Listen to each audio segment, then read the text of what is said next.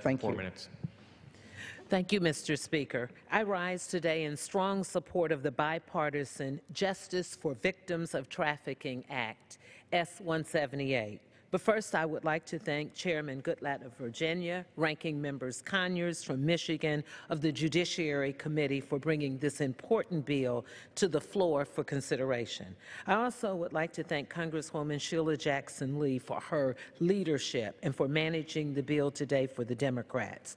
And a special thank you to the original sponsors. This comprehensive legislation is a major milestone in our efforts to crack down on sex trafficking and to help protect vulnerable children across America. One of my top priorities of the 114th Congress was to pass my trafficking bill, H.R. 246. And today's bill includes it and 9 other bipartisan House bills aimed at combating the scourge of human trafficking. I thank Senate Judiciary Committee Chairman Grassley for offering the language of my bill as an amendment during the markup of S-178 to ensure its inclusion in this legislation. Mr. Speaker, on March 2, 2015, I sat through the Senate Judiciary Committee markup to witness and hear the committee's discussion and vote. And today, I am proud to stand on this House floor with colleagues on both sides of the aisle advocating for this legislation that will provide child sex trafficking victims with greater restitution, justice, and resources. Mr. Speaker, human trafficking is one of the fastest growing crimes in the world. We have heard that, and it is worth repeating. In fact, according to the United States State Department, human trafficking is the world's second largest criminal enterprise after illegal drug trade.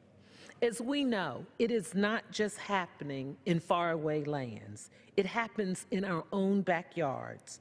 I am proud to have participated and led discussions on preventing child sex trafficking in my district. Last year, I joined a bipartisan roundtable discussion to hear firsthand stories and challenges from once child victim Teresa Flores, who is now a national spokesperson and best-selling author of The Slave Across the Street. In the United States, some 300,000 children are at risk each year for commercial sexual exploitation. In my home state of Ohio, each year an estimated 1,100 Ohio children become victims of human trafficking, and over 3,000 more are at risk. The average age of trafficked victims in the United States is between 12 and 13 years of age. At this early age, Mr. Speaker, children should be in middle school, making new friends, playing sports, enjoying after-school programs, or just being children. Mr. Speaker, these children deserve better, and today's legislation is much needed, a much-needed step in that right direction. We know that no single system can successfully combat trafficking.